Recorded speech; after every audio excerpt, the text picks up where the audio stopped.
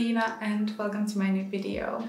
This video is all about me finally finishing my sketchbook that I started 2 years ago at this point. So I bought this sketchbook in 2021 and it's a Moleskine sketchbook, and I was really excited about filling it up, but you know, getting it actually filled was nowhere like as my goal. I did not think I would be getting this done in years to come. But last year I started to really get excited about filling this up, and it was my goal to fill it up last year, which obviously didn't happen since we're here right now. But now I've been speedrunning through this sketchbook for the last couple of weeks and I only have about 14 pages left. And in this video, I will be doing 10 of those pages. So I have 14 pages, like I said. The last page is kind of, or the last spread is one of those pages where you have that kind of awkward glue in between and it doesn't really open fully, and I will be skipping that. I don't care about filling those up. And the last spread before that is going to be in another video where I will be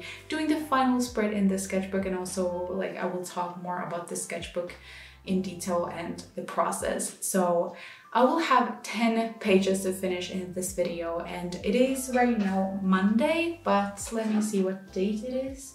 It is 27th of March, and I have decided that I want to finish this sketchbook this month, which means that I only have 5 days. And with the pace that I've been doing lately, I think I will absolutely be able to do that, but it will definitely take some motivation. So I really hope I can feel motivated throughout this week to work on this. Again, we will be making 10 pages in this video. I really hope you are looking forward to that. It's probably going to be really long and I won't be focusing on too much on the process. I will just show some snippets and talk to you about the thoughts behind them, I guess. But yeah, let's get into that.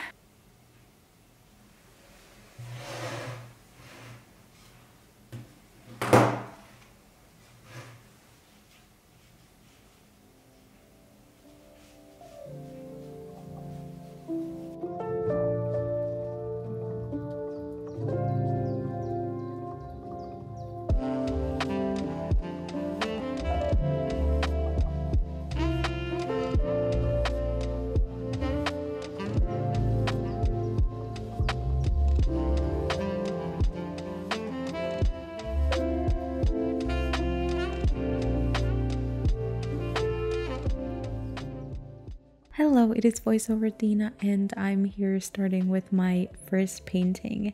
So I had a couple of ideas that I wanted to do in these last pages in my sketchbook, some things that I had wanted to paint but I just hadn't done before, and one of them was the Hobbit house, or the back end in Lord of the Rings, or Hobbit. I am really bad because I've never watched those movies, but I know like this house and I know so many people also recognize it from those movies. But yeah, I have never seen it, so I usually don't like to paint things like from movies or TV shows I've never seen before, but this was as a reference photo on Unsplash and I decided to go for it. I think it was the movie set in, I think is it like in New Zealand or something? So yeah, I used a reference photo and painted it. I will, by the way, have all of my reference photos in the description. But yeah, that was one of my ideas and I decided to tackle it on the first day because I knew that it was going to take ages to paint and I just wouldn't have the same energy in, you know, later during the week. I just thought that making it on the first day would be the best idea because yeah, I just couldn't have the energy on later days. Some other painting ideas that I had, you know, in my mind for this week were greenhouses or some sort of botanical gardens, and I also wanted to paint some sort of food spread, especially like a ramen bowl. I've seen people painting those in their sketchbooks. They seem like such a fun little thing to paint, so I decided that I want to do those things in the last days, and I did all of my plans. I completed all of my ideas, and that was actually a good thing that I had something in my mind, because on those days that I wasn't painting something that I had planned beforehand, I noticed that I was definitely struggling a lot more. So as you can see, I am trying to really speed up the footage. I think I sped it up like 5,000% or something, so it's super fast, but this is not meant to be like a tutorial or anything, so I was totally fine with that. Painting the house itself was really challenging. I always struggle with perspective in like architecture and when I'm painting houses and buildings and things like that. So I definitely didn't get that correctly or perfectly right, but I was also totally fine with that. I also did do a really good sketch beforehand as well, because that was definitely necessary in order to make this look good, because this is a really complicated painting, and especially since the house in this picture is kind of like, I mean, not slanted, but the part of the house that is farther away, of course, has to look a little bit smaller, and you know, the roof of the house has to be kind of slanted for this perspective to work. So that was definitely a hard part of the painting process, but I think I got there in the end anyway. It's definitely not perfect, but usually when I'm doing paintings that take a long time, or like anyway do a painting, I don't usually obsess over details and make sure everything looks perfect. I'm fine with things looking like I've hand painted them, you know?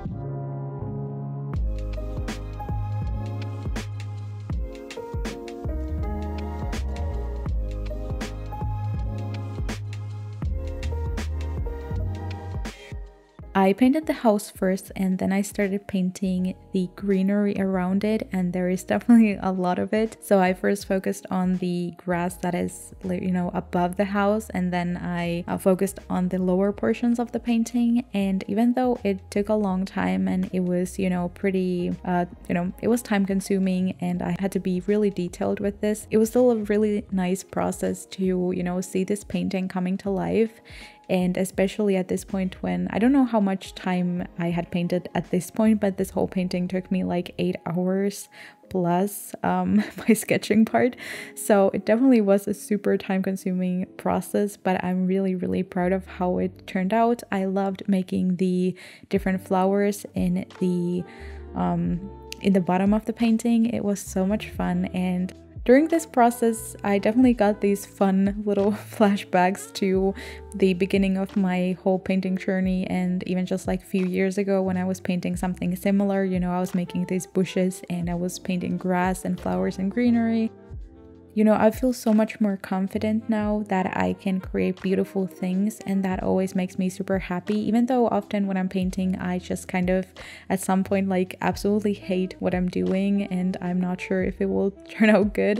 You know, it's a different kind of confidence anyway, and I usually still know that when I paint, for example, like greenery, I know that I have the ability to do it and make it look beautiful. So that was a fun little reminder throughout this process, even though it took ages to paint.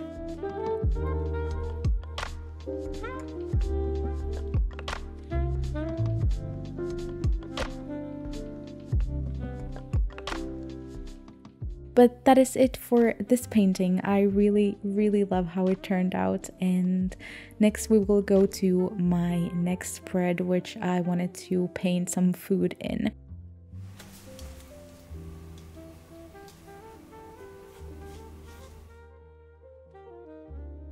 So like I said, I wanted to paint a ramen bowl, but I also found this really cute picture on Unsplash that had like a little bread.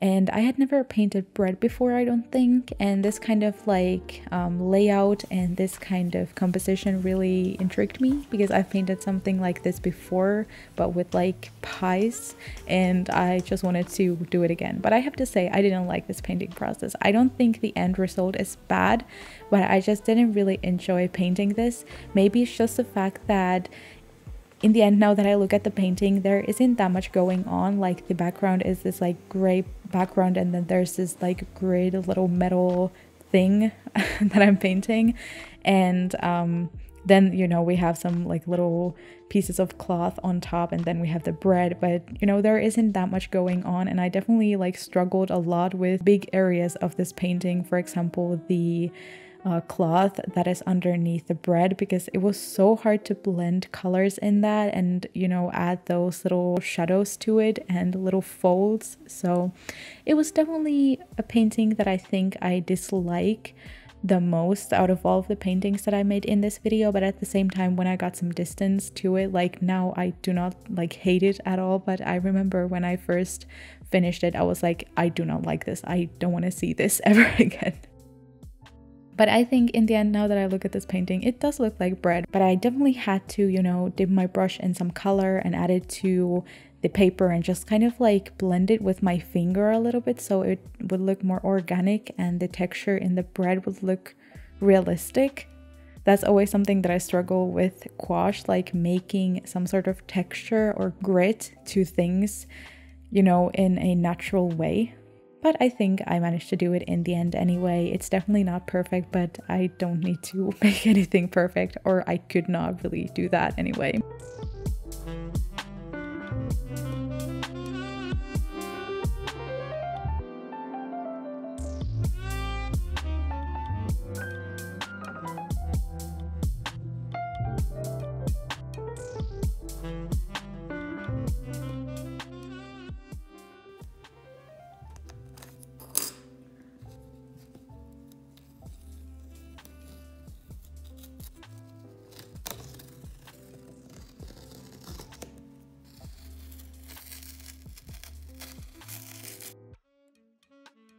But next we're going to be making a page that I was really excited about painting, and I actually think it turned out really nice, but it definitely took me longer than I thought.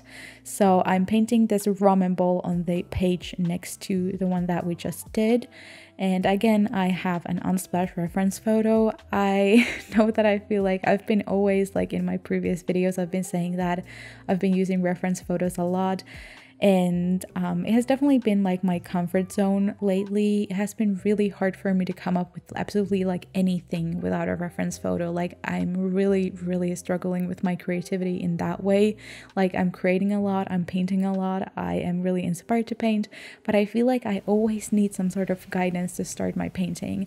And I feel like there's probably many people who feel the same, but it just like feels really weird because I know that I have the capability of coming up with interesting subjects and interesting compositions and things like that, but lately it has felt like I have no such feature in my brain and I just cannot do it.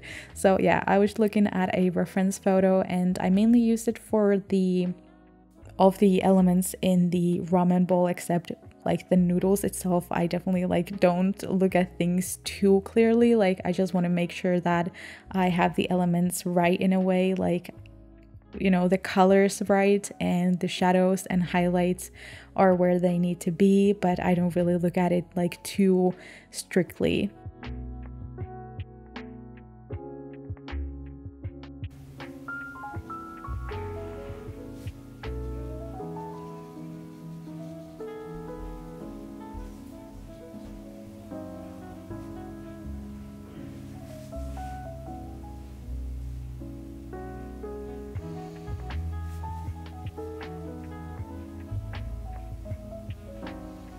But I have to say, I definitely got really hungry when I was painting this, and I think I've been eating like noodles twice because of this painting now, because once I looked at it after I had done this and I was like, oh, I'm so hungry now.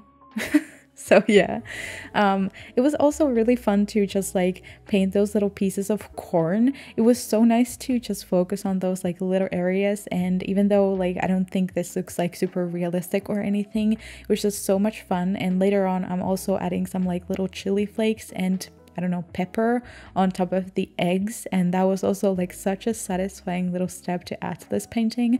So I really enjoyed that. And yeah, it was kind of fun that this painting had multiple different little elements and paintings in it. So, you know, all of the elements and the toppings on top of the ramen bowl were kind of, you know, a separate painting in and of itself. And then like I tried to think of it as that more than like just as a full painting, because it was so much more like satisfying, because I, you know, finished one element at a time and then I moved to the other one. But yeah, I would say that I want to paint more food. It's definitely one of the things that I really like doing. I don't know like what it is about it, but I also remember that I was painting food a lot with my Pantone challenge, but I've never really done it after that. I don't know, it just feels more natural, and it's definitely more in my comfort zone to paint more landscapes and nature, but I definitely love to also paint food and close-ups of fruits and things like that, so I want to paint those more as well.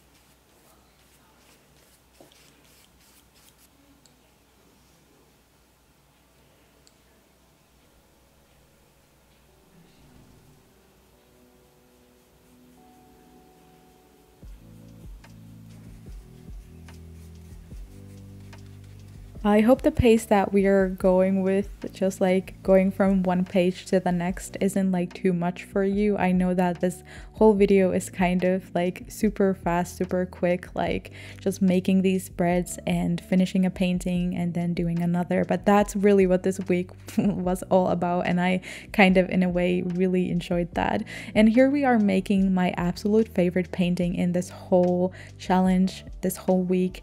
I painted this like little mountain meadow with some flowers and trees and a really beautiful sunset sky. I have to say that the sky itself is like one of my favorite like areas in this whole painting.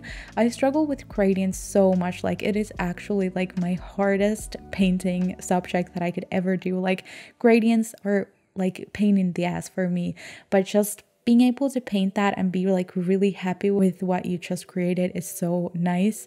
And I think the gradient from that blue to yellow actually looks super smooth, and I love how it turned out. And also like those little orangey and yellow bits in the ground on the field, and then the white flowers on top. Like, yes, this is so satisfying to me.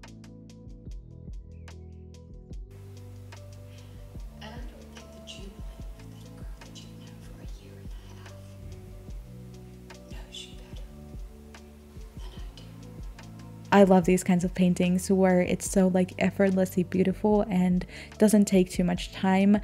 I actually ended up only spending like 1 hour on this, which was super nice and fast. And yes, I just love this process.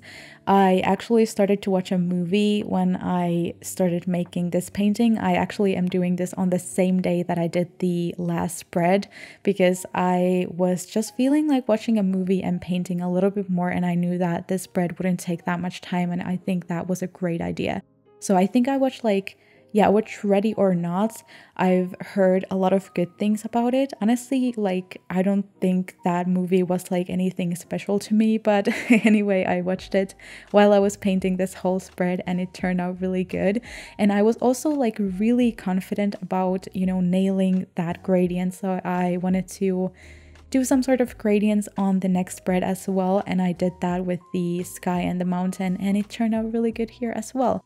So this whole page here is super simple. Like, this is the simplest painting I've probably done in a long while in the sketchbook. It took me only 45 minutes, and I pretty much just painted that mountain and that sky and a couple of little trees here in the back, and then I painted the ground with these yellow flowers. I think, again, really effortlessly beautiful, didn't take that much time, really enjoyable process without having to, you know, focus way too much on small details and kind of like getting bored of the painting itself. Yes, I would 100% recommend.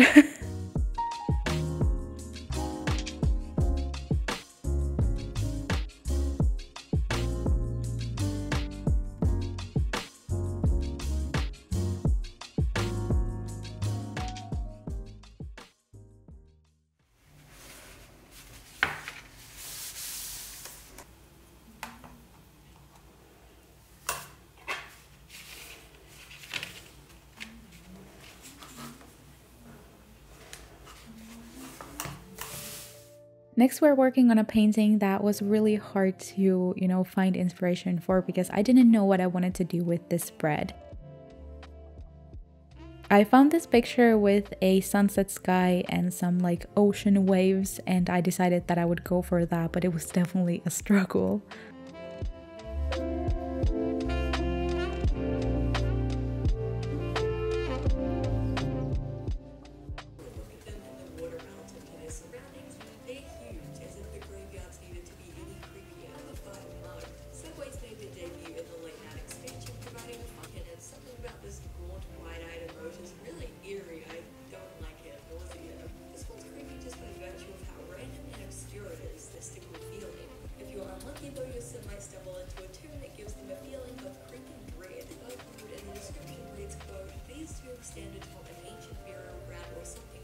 So as you can see, I made an absolutely horrendous gradient in the back. That was one of my worst gradients that I've done in a while, and I just struggled with it so much.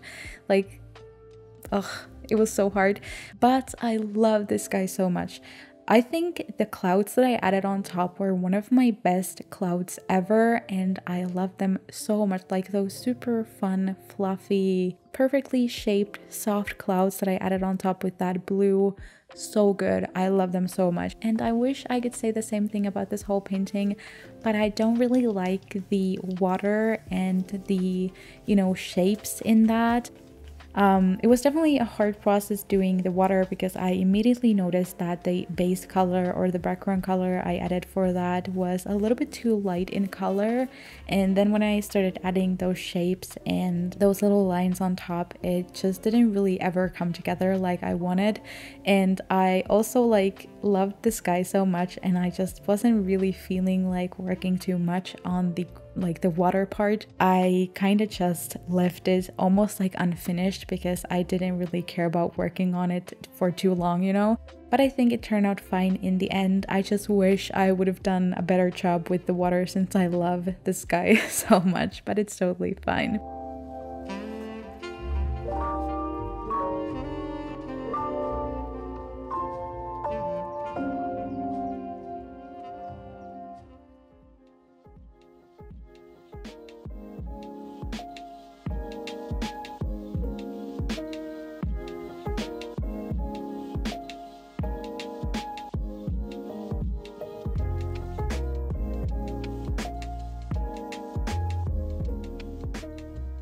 I originally had a little clip here where I was talking about my thoughts on my final day of this challenge and what I wanted to paint, but I felt like this video was already so long, so I decided to just cut it out and I will explain it to you here in the voiceover.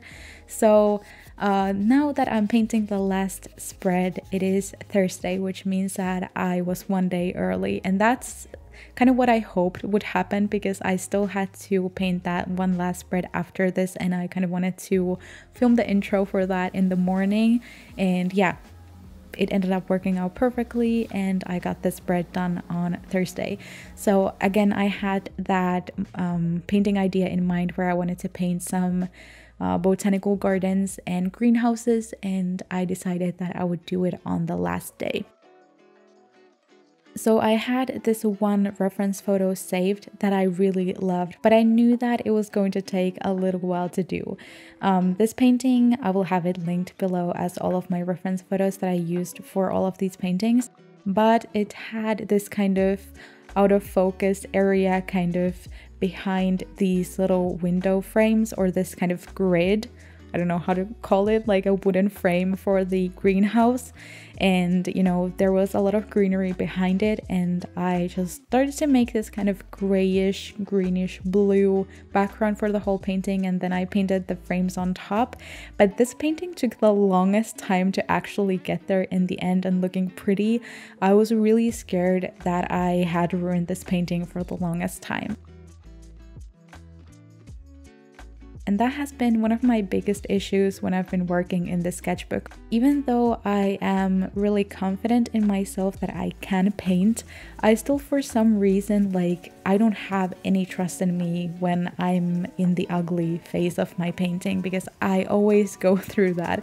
My paintings always look really rough at points because I often do like these bigger areas first, and then I start, you know, only after my like base layers are done, I start actually adding in the details and making it prettier.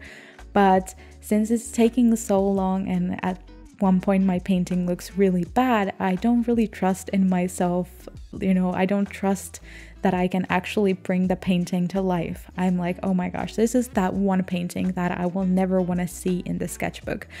But every single time I prove myself wrong, so I do not understand why I still always feel that way. But yeah, this is definitely a painting that turned out really pretty. By the way, look at how chunky my sketchbook is. It was actually really hard to paint on those 2-page paintings where I really had to like lift my sketchbook up to see like that I wasn't going to do a really crooked line across the middle section. It was really hard. So yeah. But as you can see, I just made those little frames, and then I was adding some color for those little blobs of greenery on top.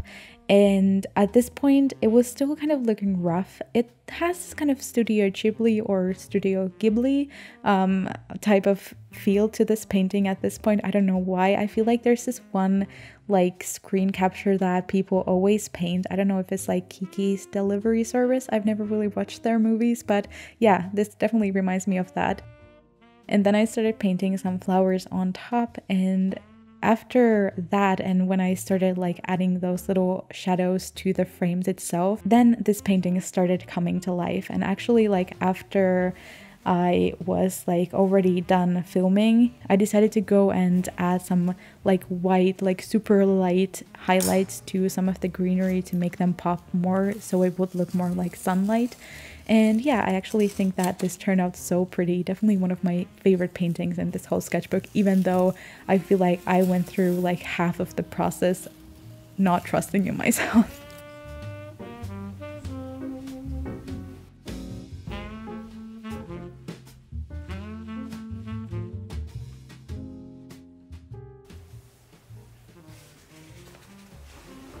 But the last painting in this whole video, I feel like I've been here forever, but at the same time it has gone by so fast because I've been painting so much in this video. But I decided to paint another little greenhouse painting. This painting subject is definitely something that I've seen so many people do, and I've also painted something similar in the past too. So I've seen these paintings from so many people where there's like a window in the middle of painting, and then in the sides you have a lot of different kinds of greenery. And yeah, like I said, I've also painted that before, but I was definitely struggling with like what to paint for this last page because I wanted it to be in some way similar as the one that I just did, but not like completely the same. So I thought that I would kind of make the same kind of greenhouse vibes, but maybe just a different sort of feel to it. For example, the other painting is like super sunny and you can see and you can feel the sunlight, but in this one there's definitely a more moody vibe, and I was trying to make sure that the windows kind of look a little bit wet and maybe a little bit even like dirty by adding this gray on to the glass. And it was definitely a lot of fun trying to get that feel to the painting. And I would say that the rest of the painting was super fast after that. I was just making all types of greenery around the window. In the top, I was making some sort of hanging plants, and on the bottom, I made some grassy and bushy type of greenery. And then I also added a couple of flowers.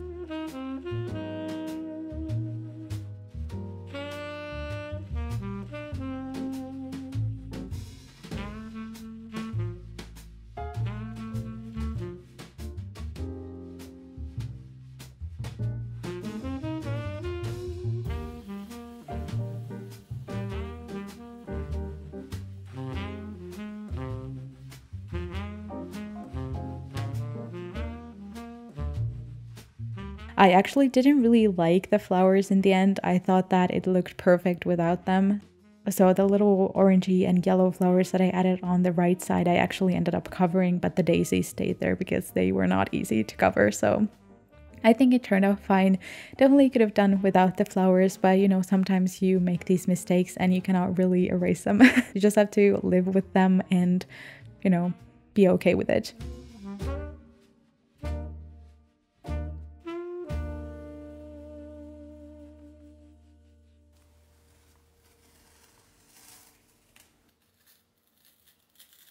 So that is it for the last painting. It was super simple and fun, and I really enjoyed working on it. But now that we are soon coming to the end, here in the end, not voiceover Tina will give you their last thoughts about this whole challenge and the sketchbook. So see you there. So we're now getting to the end of this video. I just yesterday finished the page 100. And I have to say that I love the spread and I'm super happy that I got it done and I really like how it turned out. I am not happy about having to do the one last spread. I mean, I could of course just skip it. I actually thought about yesterday. I was like so tired about painting. I was like, can I just skip the whole last spread? Like, is that just fine? But then I was like, yeah, it's fine, but at the same time, I'm going to feel so much better about actually getting the whole sketchbook done and not skipping that last page, even though I would kind of want to do it. But I thought that I am going to find something pretty simple and fun to paint on the last spread and it will be all right. But yeah, I really enjoyed setting up these pages in this sketchbook this week. I had so much fun coming up with the ideas and just painting away and seeing the sketchbook finally like filling up to the last pages, and that makes me so happy that I finally am getting this done. I'm starting to film the last spread now. And like I said, it will be in a separate video. I'm not sure if that will come like immediately after this video, like not immediately, but like maybe next week or something like that. But anyway, I will have that in a separate video and I will talk about this process more and you know, talking about my sketchbook and things like that. So yeah, I'm gonna be publishing that video soon, so look forward to that. Also look forward to my sketchbook tour. And here's also a reminder, if you haven't done it yet and you like this video, please subscribe to this channel. It will really help me a lot if you do, and also leave a thumbs up. And while we are here, if you watched to the end of this video, please tell me which of these pages is your favorite. It always helps me a lot when you give me your thoughts about my painting, so I know that I could turn some of them into prints later if people really like them. But yeah, thank you so much for coming here to watch this chill video, and I really appreciate you being here. Thank you so much for watching, and I hope to see you in my next video. Bye bye!